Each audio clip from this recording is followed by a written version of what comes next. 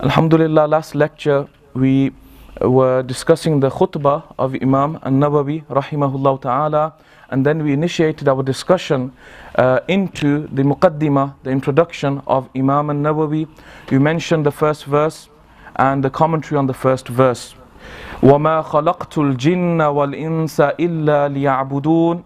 And I have not created the jinn kind and the humankind إِلَّا لِيَعْبُدُونَ, except that they worship me. مَا أُرِيدُ مِنْهُمْ مِنْ رِزْقٍ وَمَا أُرِيدُ أَنْ يُطْعِمُونَ. And I do not want from them sustenance, and I do not want that they feed me. These are the two verses that we spoke of last session. Those of the brothers and sisters who have the copy that the masjid has provided, this is on page 30. On page 30, in the middle, the translation of the book is, I created jinn and man solely for my worship. That's where we reached last session. For today's lesson, you can follow the introduction. The introduction in the book is just a translation. But once we actually start the text, you'll have both the Arabic to look at and read, and the translation from the book, and then the commentary which I will deliver. For that you'll need your own pens and writing pads, inshallah. So if you want, you can follow the book. I'll be reading the Arabic in certain parts and translating and explaining, and if you want, you can follow with the book as well, or if you want, you can just leave the book and pay attention for the introduction today. Imam Nawawi started with this verse, that I have not created jinn kind and mankind except that they worship me. After mentioning this, he alayhi rahmah says, هذا تصريح بأنهم خلقوا للعبادة. This is tasrih. This verse is tasrih. It's a clear indication that they have been khuliqu, they have been created lil-ibadah, for worship. This is a clear indication that the humankind, jinn kind, men, women, have been created lil-ibadah. This verse is telling us that's the purpose of our life. How beautifully Mawlana Jalaluddin Ar-Rumi rahimahullah ta'ala in his Masnavi speaks about this, where he says in the latter part, he says, Zindagi Ahmad Barae Bandagi.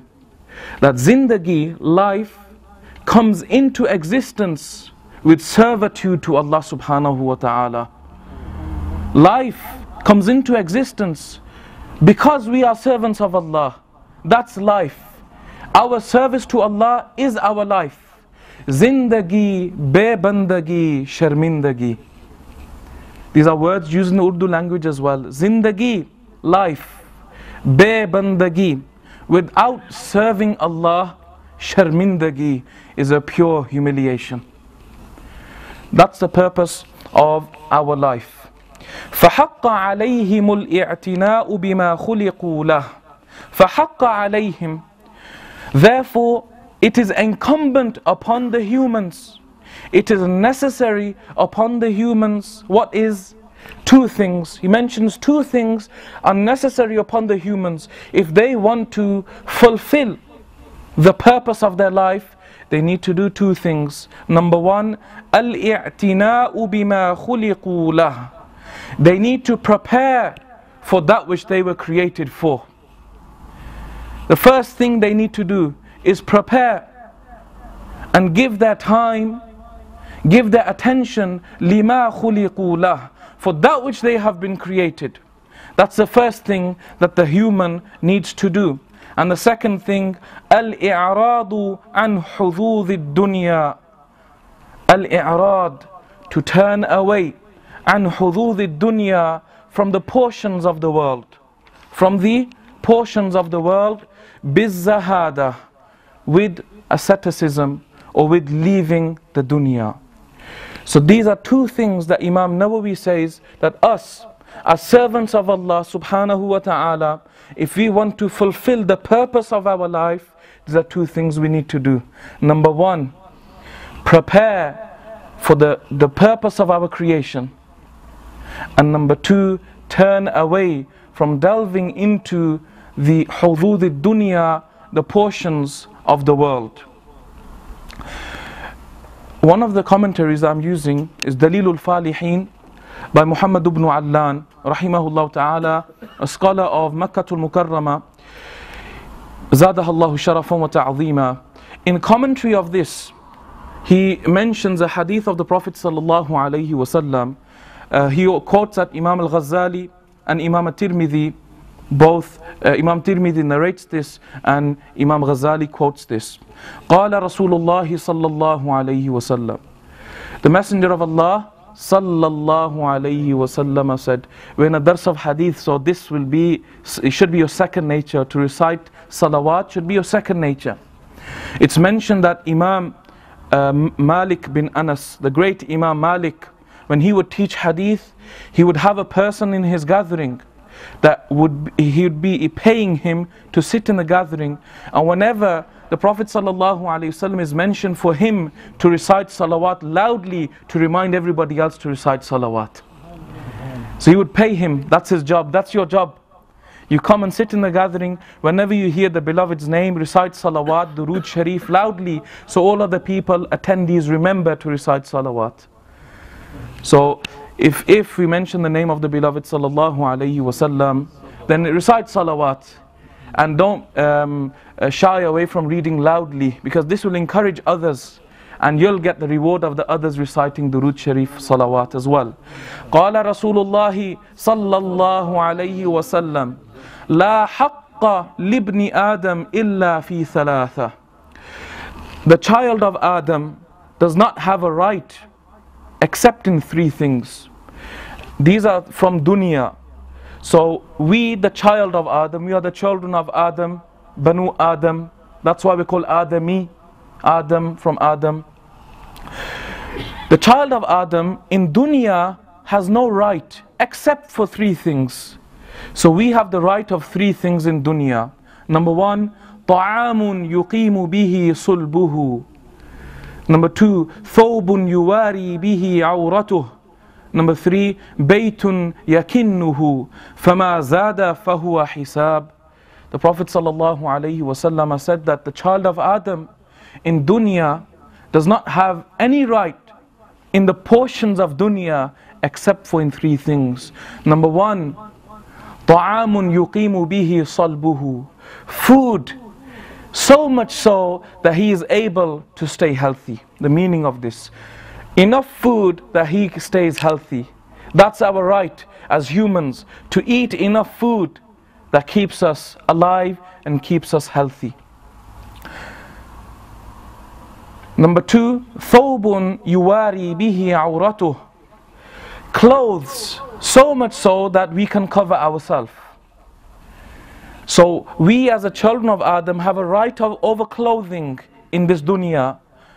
But how much clothing? So much that we can live our life and cover ourselves. In the winter we have enough clothes to protect us from the cold, and in the summer we have enough clothes to cover ourselves and even protect us from the heat as well. And number three, the third right that we have, بيت يكنه, a house that will shelter him. A house or a place that will shelter him. These are three rights of the child of Adam in dunya. We have a right to food, but enough food so that we can live our life and be healthy. That's number two, clothing. We have a right over clothing, so much so, or so much that we can protect ourselves and live our life. And number three, shelter, a home, a place to live that will protect us and keep us hidden from the outside world. The Prophet ﷺ said, فَمَا زَادَ فَهُوَ حِسَابٌ. What is more than this, a person will be accounted for. So you have food. Do you have enough to live your life, to look after your family, your wife, your children? Do you have enough? Alhamdulillah. Yes, but you know what, I'm gonna get some more. Order 3-4 more pizzas. Order some more burger meals. If you have enough food for yourself, then this is something meaning to suffice yourself, to suffice your family, to suffice your children. مَا زَادَ فَهُوَ حِسَابٌ. what is more than this, you'll be questioned for. It doesn't mean it's bad, bear that in mind. You'll be questioned for, why did you want some more? If you have a valid answer, I was preparing for guests, that's why. In the commentary of Surah Ma'un, Imam al-Baydawi rahimahullah ta'ala, Imam al-Sawi rahimahullah ta'ala mentions that when you go shopping, you should actually buy more of things that you think your neighbor might need. You should buy more of things that you think your neighbor might need. For example, your neighbor has children. So you're going to shop for yourself. You see some crisps, some sweets, some chocolates. You buy some for your children, but you realize, look, my neighbor has some children as well. And sometimes I see them, sometimes they come to my house. I'll buy some more. That's more than your need. But what is your intention? This is for my neighbor. So if it's more than your need, then what's your intention behind this? Number 2, clothes. You have a right over clothes, but clothes so much so that you can live your life, you can protect yourself. Not that you have bought £300 shoes for one wedding, another wedding's coming, no, same brotherly people are going to be there, they're going to see my same shoes. Let me spend £200 more on buying different shoes. So we have to be realistic about this. How much do our clothes cost, and how many pairs do we need? How many pairs do we need? And of course, you have clothes for the winter, different pairs of clothes, different styles of clothes. That's perfectly fine, as long as you're justified in buying them. If you have a watch that's worth £300, but it's not satisfying you, then you see somebody else's watch, £600 watch. Think, I'm going to buy that watch. Why? It's going to tell the same time. It's not going to fast forward time. Time is time. So we need to be realistic about our life. This is in itself a huge lesson about what we now call consumer lifestyle. This is a huge lesson about what we now call consumer lifestyle. How we live our life. When I'm earning, where's my target? How much do I want to earn? How much do I need? Where's the necessity and where's the embellishments? So this is very, very important. If you're working to earn your necessity, you are in ibadah.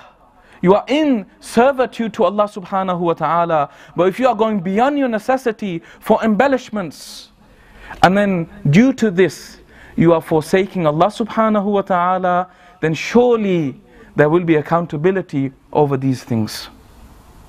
So this is one simple statement of Imam Nawawi, but you can see the depth of this statement. Then why is he saying this? Why do we, to fulfill our servitude to Allah, he's saying, turn away from dunya. If you want to fulfill your servitude to Allah, being a servant to Allah, if you want to become Abdullah, if you want to become Amatullah, he's saying turn away from dunya. Why? فَإِنَّهَا دَارُ نَفَادٍ. Because dunya is daru nafadin. It's a perishing world. It's a perishing abode. Daru nafadin. It's a perishing abode. La mahallu ikhladin. It's not the eternal abode. It's not the eternal place. So turn away from this. This is nafad. It's perishing. It's not ikhlad. It's not for eternity. وَمَرْكَبُ عُبُورٍ لَا مَنْزِلُ حُبُورٍ. This dunya is markabu uburin. It's the crossing point. It's the crossing point. La manzilu huburin. It's not the place of joy. It's not the place of joy. You know, when you're traveling on the motorway, you get a bit tired, you stop at the service station. That's dunya, your service station. Imagine stopping at the service station and thinking, you know what, let's just stay here. Let's forget our destination. We're staying here at the service station. Everything will be from here. No, nobody thinks like that. Why? Because they know this is markabu ubur. This is a crossing point. Somewhere you stop and then you leave. It is not manzilu hubur. This is not the place of our enjoyment. That's why turn away from this place, turn away from this dunya. وَمَشْرَعُ إِنْفِصَامٍ لَا مَوْطِنُ دَوَامٍ. The dunya is mashra'u infisam. It is the, you can say, the spring of separation, or the place of separation. That's all this dunya is. It's a place that we will move away from. La mawtinu dawam. It is not the watan. It is not the homeland. You know, the term watan has been used often. Watan. This is not our watan. This is not our place of dawam, of continuity. This is not where we're going to be forever, in simple terms. Imam Ibn Allan, rahimahullah ta'ala, speaks about this, about the watan, and he says something very beautiful. There's a hadith of the Prophet sallallahu alaihi wasallam, Hubbul watani min al-iman. I heard this hadith many times. I did not truly understand until I read this. Hubbul watani min al-iman. The love of the homeland is from iman. To love your homeland is from your iman. It's a branch of your faith to love your homeland. Imam Ibn Allan says, the homeland, the real homeland of the believer is no land on the face of this dunya. The real watan, the real homeland of the believer is Jannah, is paradise. So Hubbul watani min al-iman is Hubbul jannati min al-iman. Loving the homeland means to love Jannah. It means to love Jannah. And loving Jannah, of course, is a sign of a person's iman. So when we think about our homelands, where we're from, you might be from the subcontinent, you might be from the African world, the Arabian world, Central Asia. These are our homelands. This is our watan. My watan is Kashmir. That's my watan. I love my watan. What's happening in Kashmir is affecting all Muslims, but affecting Kashmiris even more. What's happening in Palestine is affecting all Muslims, but affecting people of Palestine even more. Why? Because this is their homeland and they have love for it.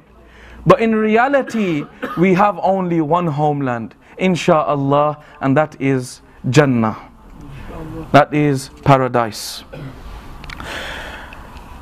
After mentioning this, that you should turn away from dunya, he says, فَلِهَذَا, for this reason, كَانَ الْأَيْقَاظُ مِنْ أَهْلِهَا هُمُ الْعُبَّادِ, that the people who have, the people who are awake, the people who are awake from dunya, they are the servants of Allah subhanahu wa ta'ala. They are the ubbad.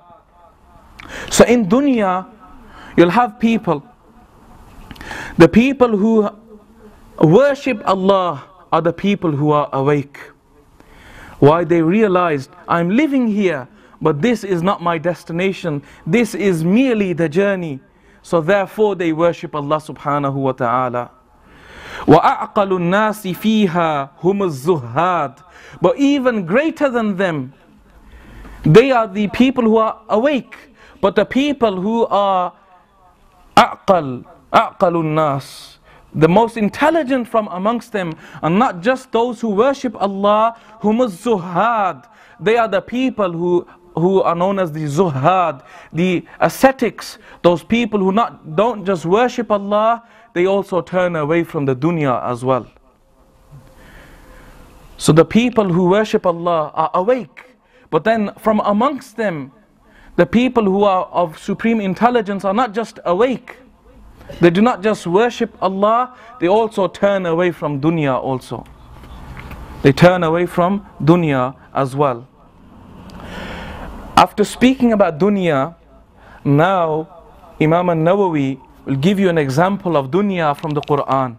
How Allah subhanahu wa ta'ala speaks about the dunya in the Quran. What is this dunya?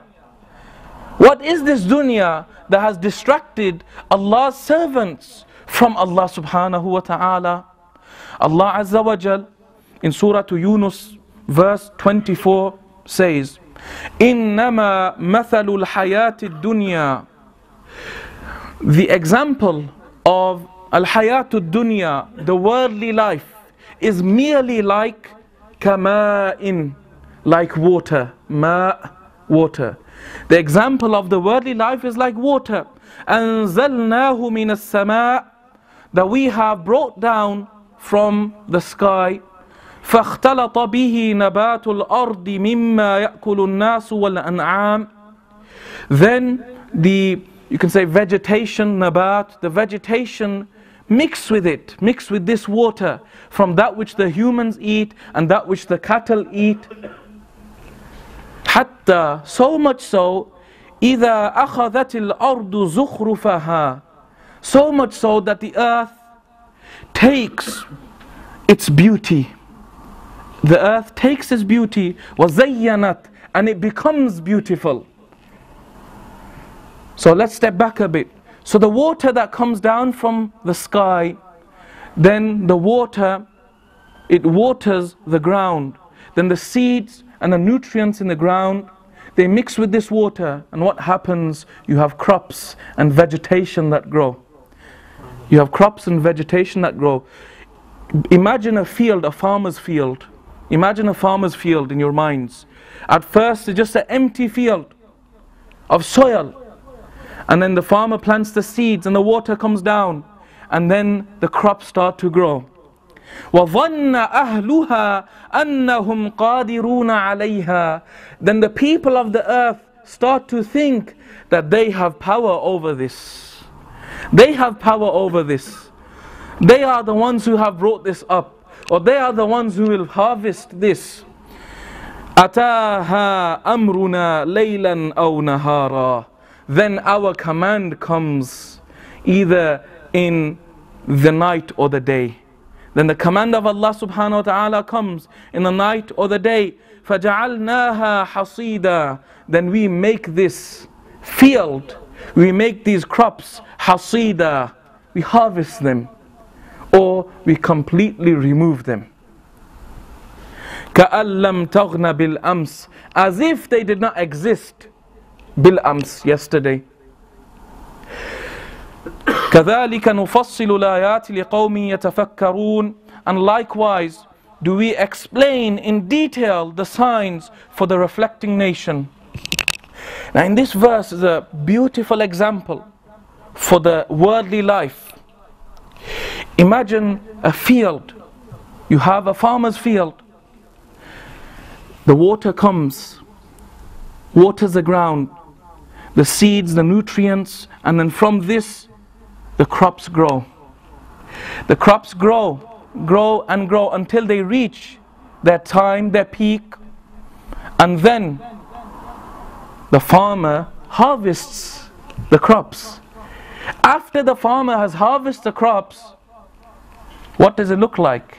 It looked like before. As if nothing had happened. As if nothing had happened. That's the worldly life. We come into this dunya. We are born. Our bodies are nourished and nurtured. We grow. We meet different people. We enter different parts of our life. From childhood to youthhood to adolescence to adulthood to old age. We live our life, but then what happens at the end? The end. That's what happens. As if there was no life in the first place. As if there was no life in the first place. That's the worldly life.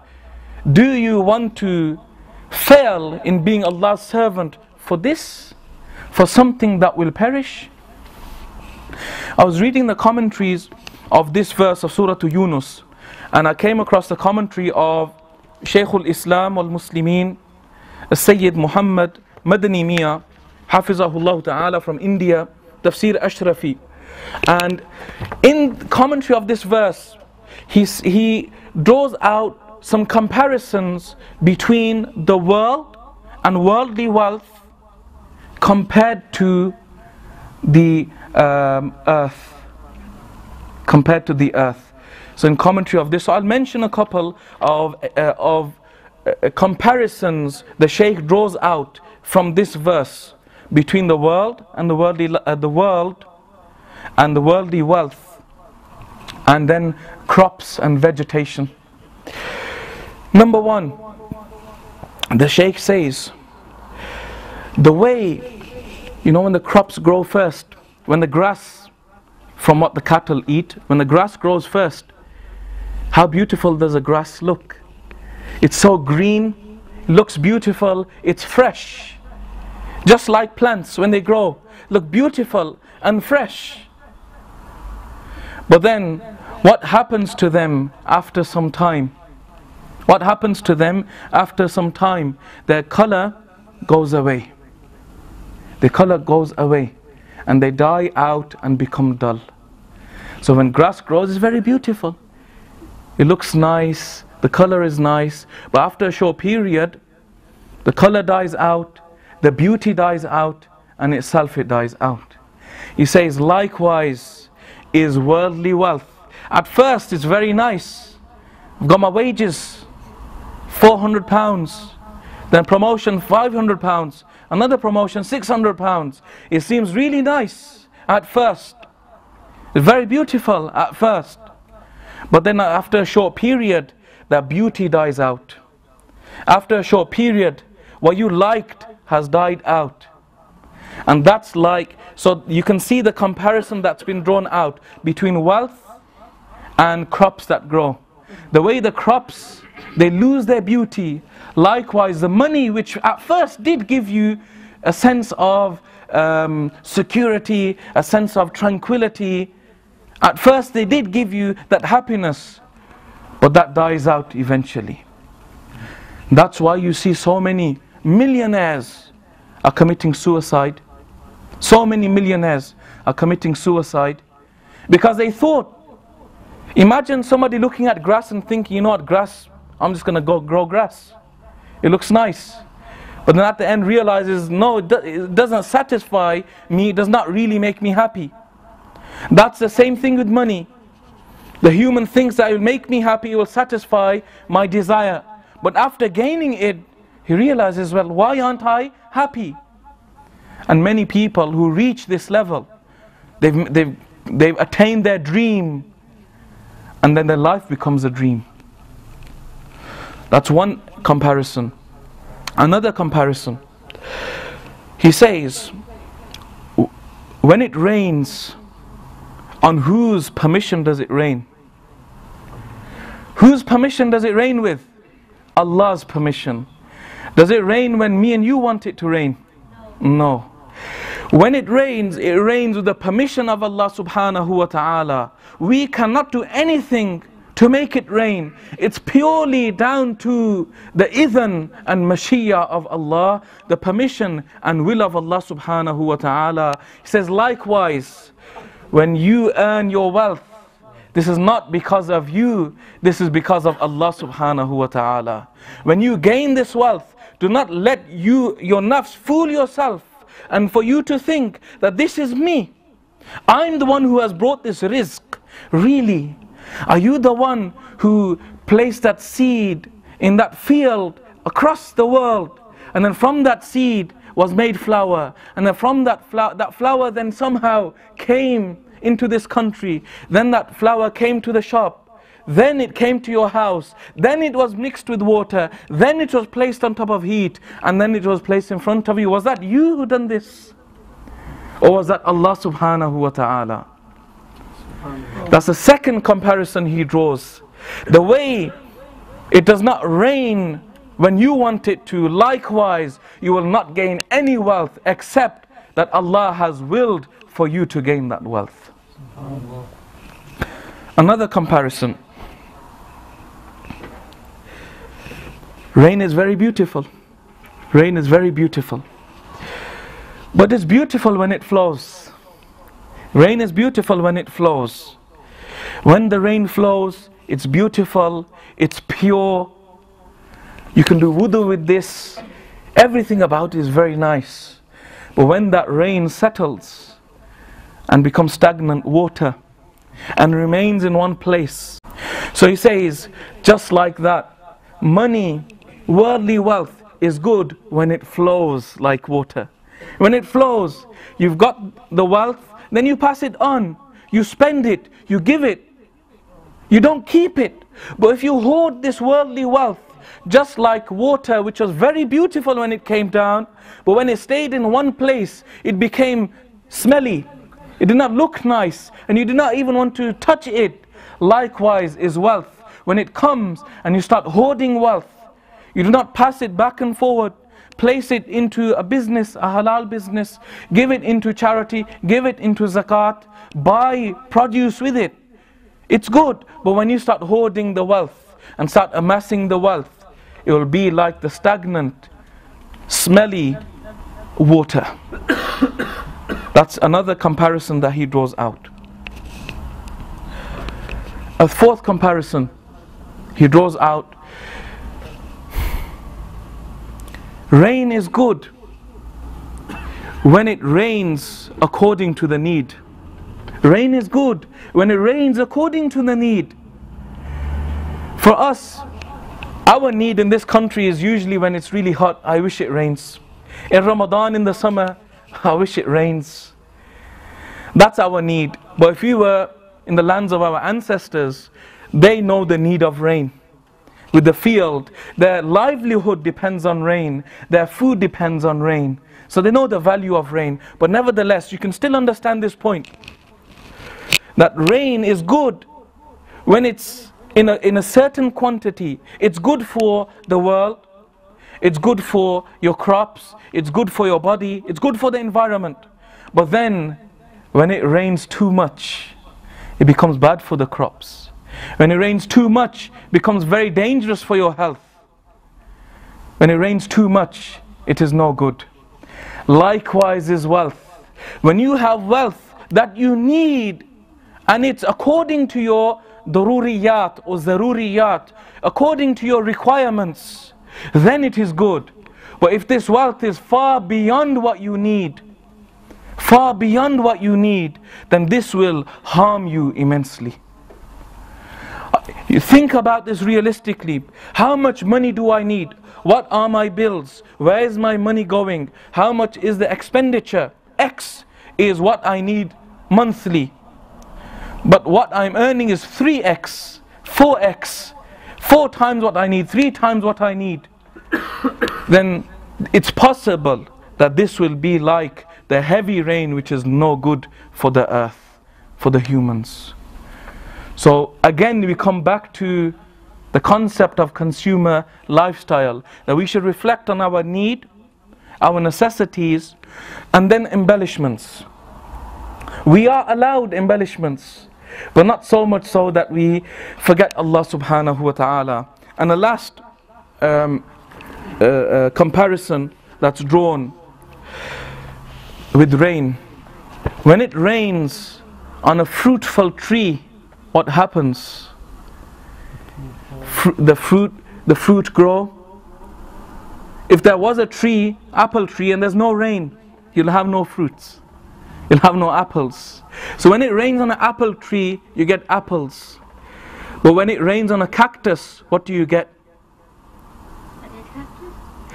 You get more and more, what you call them, splinters, or thorns, more and more thorns. The Shaykh gives this example and he says, the wealth is like this. When a righteous person receives wealth, then he will spend it in the correct places and his goodness would become known. When a person who has an ill heart starts receiving money, his illnesses start to grow. He's an ill heart, he's getting money, he's bought a car, but his neighbor's bought a better car. So what happens? Jealousy starts to grow, or his purpose or his target changes. I don't just need a car, I need a car that's better than that one. I don't just need a house, I need a house that's better than that one. And I don't want just children, I want children that are better than those children. So this is when an ill person receives money, his illnesses become apparent. Just like the cactus or the plant with thorns, when it receives water, the thorns grow. But a person who has good spirituality, who's a righteous person at heart, when he receives money, he'll be like the tree that receives water and then brings forth fruit. To wrap up what Imam Nawawi has done, he's mentioned the purpose of our life, which is servitude to Allah subhanahu wa ta'ala. Ubudiyah, servitude to Allah subhanahu wa ta'ala. Then he mentions there's a hurdle. For us to fulfill the purpose of our life, there is a hurdle. What's that hurdle? Dunya. Dunya is the hurdle which will stop us from fulfilling the purpose of our life. Then he's given us some examples of dunya. Dunya is the abode, the perishing abode. It's a crossing point. It's the spring of separation. So he's given us some examples of what is dunya. Then he mentions a verse of the Quran. To depict what is dunya. And then he mentions a beautiful line of poetry. Inna lillahi ibadan futana طلقوا الدنيا وخافوا الفتنا. Certainly Allah subhanahu wa ta'ala has intelligent servants. طلقوا الدنيا, they divorce the world. وخافوا الفتنا, and they fear the trials of the world. نظروا فيها فلما علموا أنها ليست لحي وطنا. نظروا فيها, they look towards dunya. فلما علموا, and when they realize أنها ليست لحي وطنا, that this dunya is not a homeland for the living person. When they realize this, what do? جعلوها لجة, they make this dunya a deep ocean. They make this dunya a deep ocean. A deep ocean is an ocean. If you want to cross, you need a ship, you need a boat. So when the intelligent people look towards dunya, they see an ocean, and now they need a boat. وَاتَّخَذُوا صَالِحَ الْأَعْمَالِ فِيهَا سُفَنًا. Then they take righteous actions as their ships and boats to cross this ocean. When the servants of Allah look at dunya, they realize this dunya is not for me. This dunya is an ocean, and I need to get to the other side.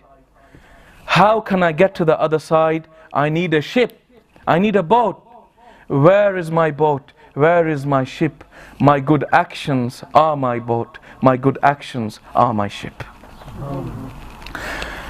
To conclude, he's saying, Imam Nawawi rahimahullah ta'ala is saying now, to fulfill the purpose of our life, to become servants of Allah, we need to turn away from dunya.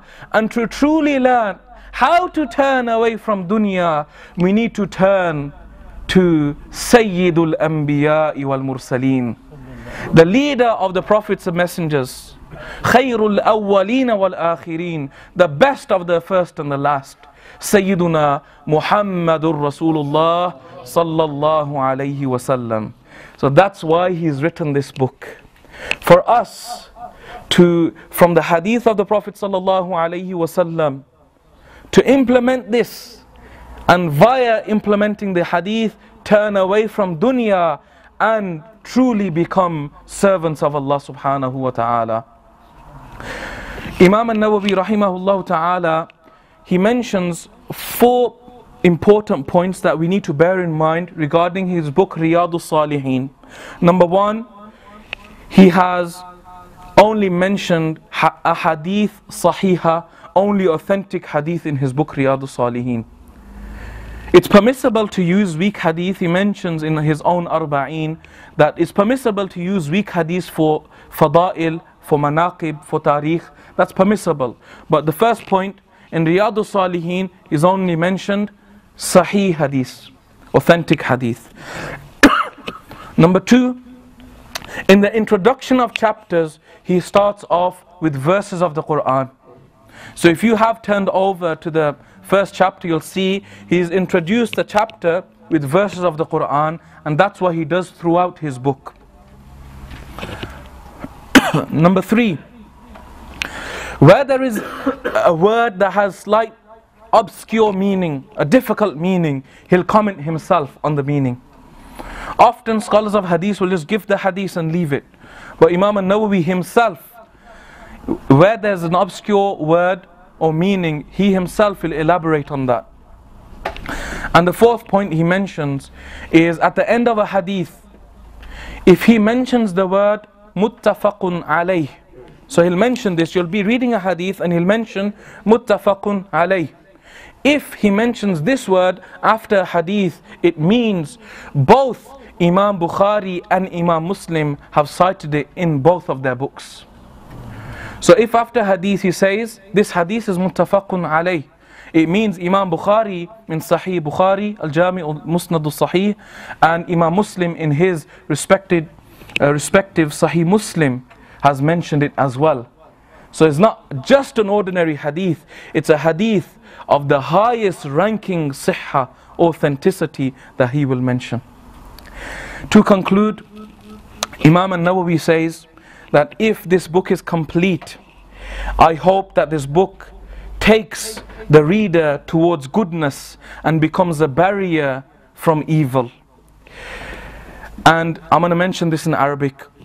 Imam Nawawi says, أنا سائل أخا انتفع بشيء منه, and I ask my brother or sister who benefits from this book, even the smallest amount, I ask my brother or sister who benefits from this book, أن يدعو لي, that he or she does dua for me, ولوالدي, and for my parents, ومشايخي, and for my teachers, وسائر أحبابنا, and all of my family and friends, وَالْمُسْلِمِينَ أَجْمَعِينَ, and for all of the believers, وَعَلَى اللَّهِ الْكَرِيمِ اِعْتِمَادِي, and upon Allah is my trust, وَإِلَيْهِ تَفْوِيدِي وَاسْتِنَادِي, and unto Allah I have handed over all of my affairs and my reliance.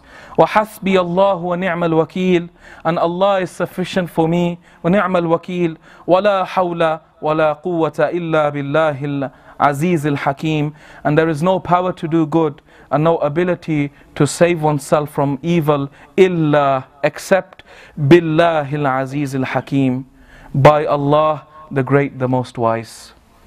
So we'll inshallah do dua now for Imam Nawawi, because we have already benefited from his book so much. Imagine how much more we will benefit.